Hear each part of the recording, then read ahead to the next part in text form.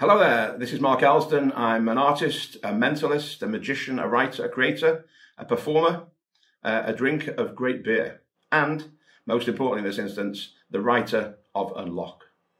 I've been a professional performer for over 30 years, performing magic and mentalism, and sometimes mixing the two. I know they say you're not supposed to mix magic into mentalism, but as you read Unlock, you'll realise it's absolutely fine.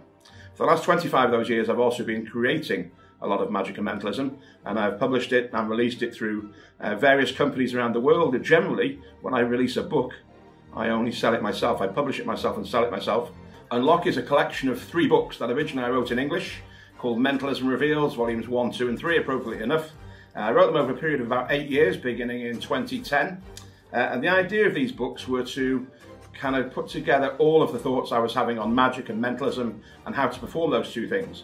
And whether they are separate, whether they're the same, whether the rules apply to both, or whether it's different rules. And it's all of my thinking on that. The unofficial title of the book is kind of, I've read all the other books so that you don't have to.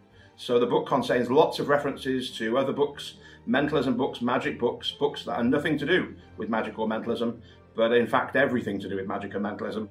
It's hard to find out who you are as a performer, so these books are kind of a catalyst to realising who you are and playing to your strengths. And then they kind of teach you how to be the best version of that performer. So it's kind of self-analysis in a way, parts of it, but it's not just philosophy, it's theory with a practical use.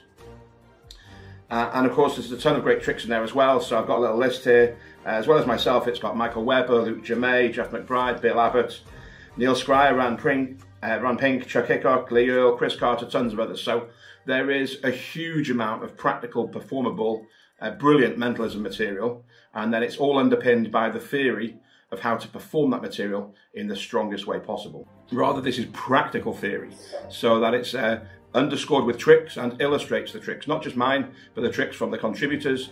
And what's great about it is that as you're reading the theory sections, you'll be thinking, I can apply this.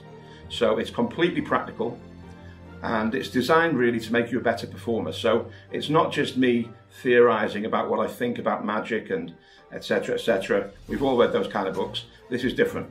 This is theory which has a completely practical application and which can make a real difference for you as a performer, for the strength of your material and for the enjoyment of your audiences.